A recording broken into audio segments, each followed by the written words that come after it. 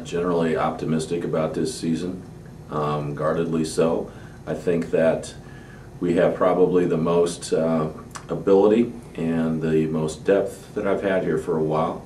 I feel good about our team. We have good balance, inside and outside. We've got some upperclassmen returning, which we haven't had for a while. We have a good balance of upperclassmen and freshmen. So, like I said, we're excited to get started. We're guardedly optimistic, but I think we also are in a position that we might be able to surprise some people this year. Well, one of the things I like about this team is I think that we're a versatile and adaptable. I think, our first instinct is going to be that we want to run the basketball and push it up a little more. I think we have some guards who are very good in transition and can penetrate. We have some good shooters that can finish on the outside, and we have some post players that can run. But I also think that we have the ability to slow it down if that's the kind of game that's going to turn into a very physical type of game, which usually happens when you get into the conference. It's slower paced than during the regular season. So again, I'm optimistic that we're a team that can change, and it's not just one-dimensional, because when you are, people can take that one dimension away from you. And so hopefully we can counter with some different styles if that's needed. But we would like to play at a faster pace if that's possible.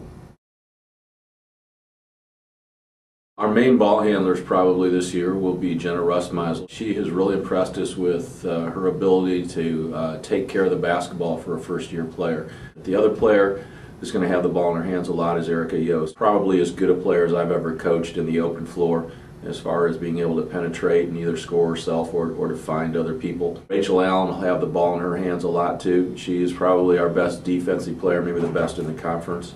And I think that she's going to be able to create a little bit more offense for us this year and be a better ball handler. Lindsay Gangloff and Erica Emanuel are also two players that are very versatile. Will go both inside and outside, but they make our outside stronger as well.